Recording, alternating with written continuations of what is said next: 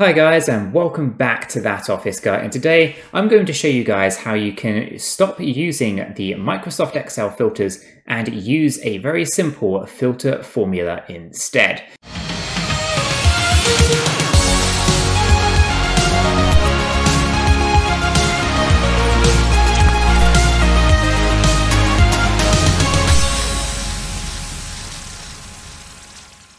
This is actually a super powerful function that allows you to, filter your data without the needs of actually going through each individual column and applying those filters. So if you do find this video useful and informative, then do go ahead and hit that subscribe and like button for me. It really does mean a lot to the channel. And with that said, let's jump on over to the Microsoft Excel desktop and take a look at just what's going on and how to do this for Microsoft Excel. So here we are just within Microsoft Excel, and what I've done is I've actually set up a couple of things. Over here we have a very basic data table. We've got a list of names, the locations, some purchase quantities and some sold quantities. And what we're going to do is we want to filter this data very easily just using a filter function rather than actually applying filters on here. So what you might be used to is coming in here, selecting your headers, and then going ahead onto the data tab and clicking the filter button. Then you can obviously filter this data down by an individual. Let's say we wanted to filter by Nick, and here we go. Problem is, obviously, then you might say, okay, well, only show me where the numbers are greater than, let's say, 5. Okay, and it shows you that as well. The problem here is you're going through multiple steps to do it, and you can obviously make this a little bit more efficient. So I'm just going to remove those filters and show us that raw data table again. And this time what I've done is I've set up this little example over here. Okay, so in example 1, we're just going to create a very simple function just to filter by the name. And I'm going to get all of basically Nick out of this data table here, and it's going to spill into this section. So the first thing we're going to do is go ahead and type equals and then type filter. Okay, with this being done, it gives us a bit of an indication of what it's looking for. It's looking for the array, okay, and the array is basically your data table. Okay, so I can just quickly select all of that. Shortcuts, you can obviously just click the first cell, Control Shift to the right, and then Control Shift down, and that will also select it. But once you have your array there, you can obviously hit F4, which will then obviously put in those absolute values. Not necessary, but I'll leave it blank for now, but it's a nice easy tip there if you want to. We can go ahead and hit comma, and then it's looking for what it's looking, what you're going to filter this data set by, right? So it's called include. So what we're going to do is we're going to include a set of criteria here to filter our data set.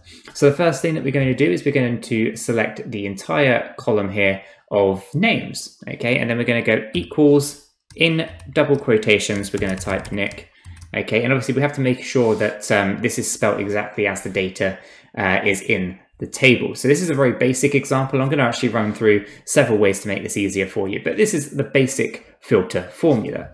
Okay, I can hit comma again, and it shows us what to do if it cannot find Nick within our data set. So a double quotation there basically says leave it blank. I can then close that off with a parentheses, and ultimately we can just look back at this formula briefly. Here we can see that we have an array, or the entire table of data. We know that we want to filter column A from A5 to A29 everywhere where the name Nick appears. And if it cannot find Nick, then we want basically to return nothing. Okay, so if I go ahead and press return on that, it will then spill this out into all of the columns and rows, as many as needed to fill that filter criteria. So there are 2 records with Nick, and we can see that they're both in the UK location. We had the the purchase quantity of 12 and 9, sold quantity of 5 and 4. So straight away we can just go ahead and find, there's the first record right there. We can shoot down here and we can see that second record there. We can also see that there is no other Nicks here. And obviously if we wanted to double check, we can go ahead and apply those filters and search and just filter that down to Nick. So there we go, we can see that there are those 2 records that were found. So that's a very basic way of using the filter function without the need to actually go ahead and apply loads of different filters. Obviously, if we move on to our second criteria, our second example here, in this example, we're going to look at how to use more than one criteria within our filter. Okay, so we're going to open this up again, and we're going to go ahead and type filter. This time we're going to get that array, which again is going to be the same as before. We're going to just select that entire data set, that table there. We're going to hit comma, and we're going to include. We're going to include, first of all, we're going to actually open up another bracket just inside our filter function here. And then we're going to include the entire name column. And this time we say equals, in quotations, Nick. Okay. And then we'll close a bracket at that point there. So it's kind of like you're wrapping each criteria within its own set of brackets, okay? Then we're going to hit a multiplication and an asterisk, okay? So within the filter formula, this basically allows us to use multiple criteria, okay? So it's not actually multiplying anything. It's just the way to say we're going to do this particular piece of criteria, and then we're going to use the asterisk to say, and we want a second criteria. So we're going to open up another bracket for that second piece of criteria. And this time we're going to say, okay, show me everything within the purchase quantity where it is greater than, let's say, 5. Okay. And then we'll just close that one in its own set of brackets. And here we can see that we now have 2 pieces of criteria, right? So we have our initial data set that is from A5 to D29. We can see that we're looking for Nick in column A between A5 and A29. Okay, and we can see that we have that asterisk as when there's a second criteria. The second criteria can be found in column C between C5 and C29, and we're saying it has to be greater than 5. Okay, we can hit a comma and then say what happens if it cannot find a Nick with a criteria of purchases over 5.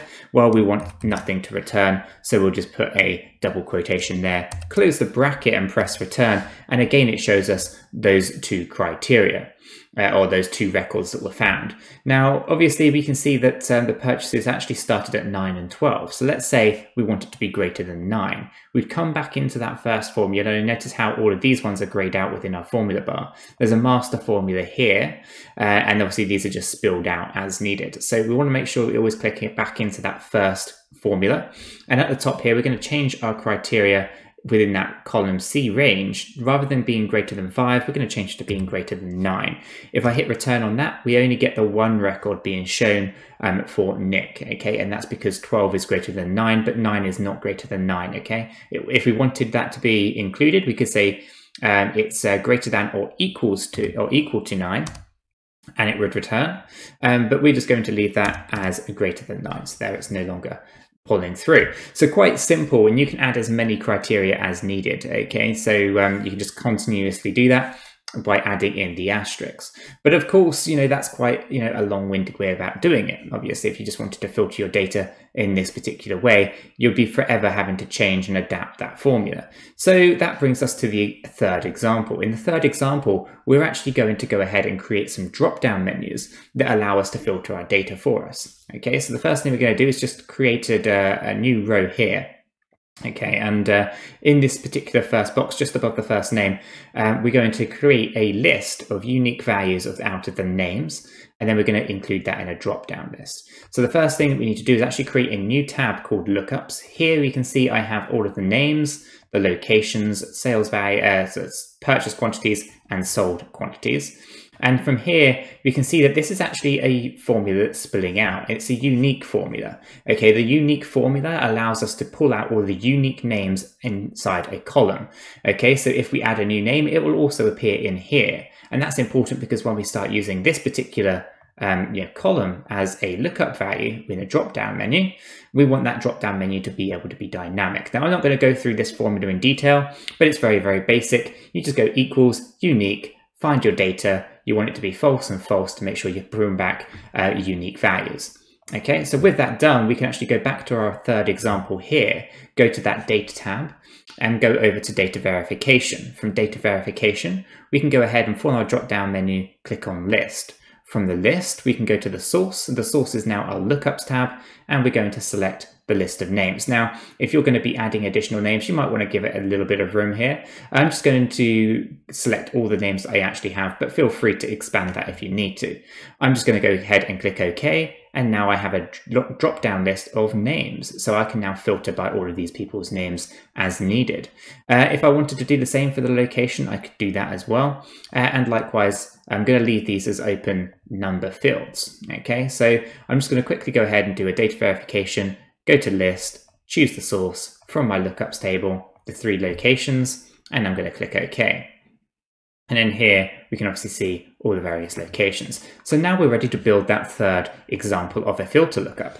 This time we're going to go equals a filter. We're going to open up a bracket here. We're going to find the entire table of data that we want. We're going to include everything inside our column A where it equals our drop-down menu from here, so G4. Okay, we're going to hit comma, and I'm going to basically close off with a double quotations if it's not found, and then close the bracket. Now that's just a simple 1 criteria filter, but as I change the name from here, it's updating my filters as needed. So now I'm filtering based on a drop-down menu rather than having to apply filters to a direct data set. The benefit of this means that I can have a complete summary table somewhere, and I can always be filtering exactly to what I need whenever I need it to be done, rather than having to go to the data source itself and apply filters there. It's just another nice way to kind of have some summary tabs. Okay, and obviously we can apply multiple different levels to this. So for example, if we come back into this formula and we wrap our first criteria within its own set of brackets and we apply an asterisk, we can go ahead and open the second criteria. In this example, I'm just going to use purchases again. Okay, so I'm going to select that entire column there. And this time I'm going to go with it's greater than or equal to, and I'm going to go with whatever is in column I. And I'm going to close that bracket and I will then press return. So again, this time it's still showing me all of the records because that particular field there is blank. But if I were to go ahead and say, okay, show me anything that is equal to or greater than 10, it will then filter that down for me and show me that one set of records. So for a very, very simple way to basically summarize your data or review your data using a filter function. But obviously there's many other functions that are very similar to this that allow you to do filtering and some other additional action, such as dsum, which is fantastic. So I do recommend checking those out as well. But let's go ahead and look at a fourth way of doing this. And this is the more preferred way. So in this example, I have obviously all of my filters in here already, my drop-down menus. And what I'm going to do is I'm actually going to convert this table into or this set of data into an Excel table, because that allows us to do things slightly more dynamically. So I'm going to go back to the Home tab here, and I'm just going to select any cell that has data inside this data table, and I'm going to go ahead and click on the Format as Table. From here, I'm going to go ahead and find a format style that I prefer. I like the black and white version, so I'm going to go ahead and click on that. I'm going to make sure that my table has headers. It's important to note that your headers have to be unique values here. You don't want the same column header repeated multiple times. You just want unique values where possible. And I'm going to go ahead and click OK. That now has converted that into an Excel table, which basically means I can now actually reference these column names a lot more efficiently. So let's take a look at our filter function under this particular set of circumstances. So if we go to equals and we go to filter and we open up a bracket here, from here we can see that we have that array, right? What do we want? Well, if I come over to the far left-hand side here, we can see a diagonal arrow appear. If I click on that, it will then tell me it's table 1. Obviously, if I give this table a custom name, which I can do from inside the table dialog box or the contextual tab within the ribbon, then you can give it a very specific name and you could find it there. So we're going to basically include all of our table 1 data inside our filter. So straight away, it's much easier to read. It also means that you do not have to worry about ranges dropping out. It will be dynamic. As you add rows to your table, it'll also add those rows into your filter. So I'm going to go ahead and click on comma here. Now we want to include, so we're going to use 2 criteria again. So I'm going to go ahead and open a bracket. This time I'm going to come over to the name section here. And again, I'll get that downward arrow just appear up here when I hover above the header of that particular column. I'm going to go ahead and click on that, and it's going to show me that it's table 1 first name. Okay, and that name has to equals our drop down menu option, which is in G4. So straight away, this becomes very easy to read from a human point of view. So we have table 1. We have table 1 first name, which is that column, and we want that to basically be the same or filtering down to whatever is inside our cell of G4. So I'm going to go ahead and close that. Okay, that's our first criteria. So it's wrapped in its own set of brackets. We're then going to use the asterisks and open up a new bracket. This time, we're going to go ahead and go over to our purchase quantity. I'm going to make sure I have that arrow appear just above the header name, and I'm going to click that. That's going to show me that it's table 1 purchase quantity, and I'm going to want to make sure that this is greater than or equal to whatever is inside our purchase quantity here at I4. Okay, and then I'm going to head and close that as well. Then I'm going to hit comma and just go ahead and make sure I have that double quotation at the end there, because I want a blank to be returned if it cannot find anything at all. And then I want to close that bracket and press return. Now we have a dynamic formula that's going to continue to grow with your data set. So as you add rows into your table, it will automatically be able to filter those new rows as well. So it's a really good way, guys, to make your formulas a lot more dynamic. Obviously, we still have our ability to filter by the names in these drop-down menus. We can change quantities as well, and obviously that will dynamically adjust what we're filtering by. So it's a really fantastic feature, guys, that allows you to really dynamically enhance your Excel documents. So I do recommend that you all guys, you do check it out, because it does change so many ways of working within Microsoft Excel. So hopefully you found this video useful and informative. If you did, then do go ahead and hit that like button for me. I really do appreciate it. And if you want to be kept up to date with all the various hints and tips and various formulas and functions that we do here at That Office Guy, then do go ahead and subscribe. By subscribing, you'll be kept up to date with all the various videos and live streams that we do here at That Office Guy. So with all that said, I hope everyone has a fantastic day, and I'll catch you all in the next one.